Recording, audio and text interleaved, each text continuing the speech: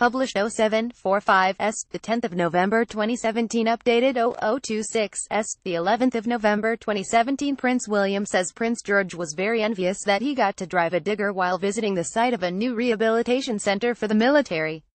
The royal, 35, revealed his young son's fondness of diggers during a gala dinner on Thursday night.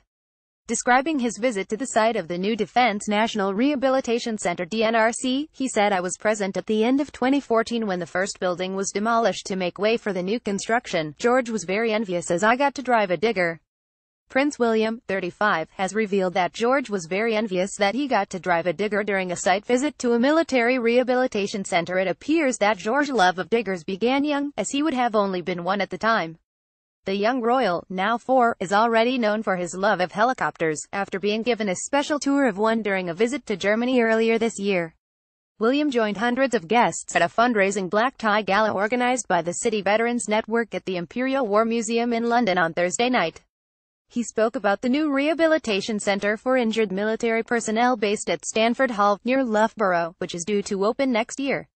It seems that Prince George's fondness for diggers would have begun young, as he would have been 1 at the time. Describing the center during a pre-dinner speech, William, who is a patron of the £300 million initiative, said, "I have been repeatedly impressed by both the speed and ambitious scale of this endeavor." The DNRC, funded by charitable donations, was a project launched by the late Duke of Westminster.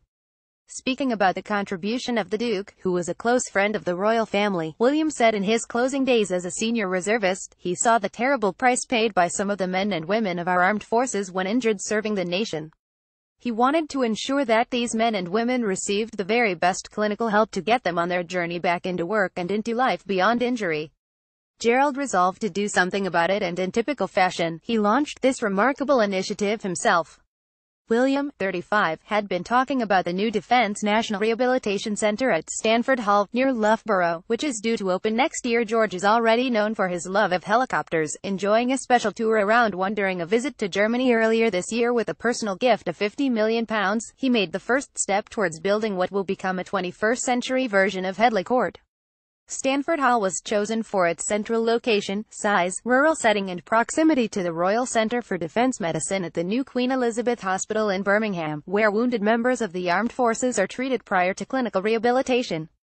Under a Spitfire suspended from the ceiling, William told guests how a key vision of the DNRC is about getting those who suffered life-changing injuries back into work, and restoring their sense of independence. He also revealed how the DNRC will also treat civilians who have similar levels of injury, adding that no such equivalent currently exists in the country.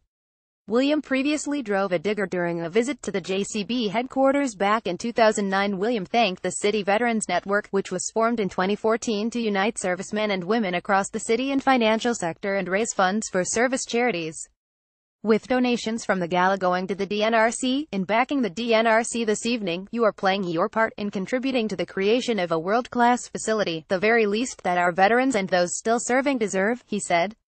You are playing a vital part in the creation of a national legacy. Your support will benefit the country for decades to come. This was the late Duke of Westminster's ultimate goal, and with your help, together we can make it a reality.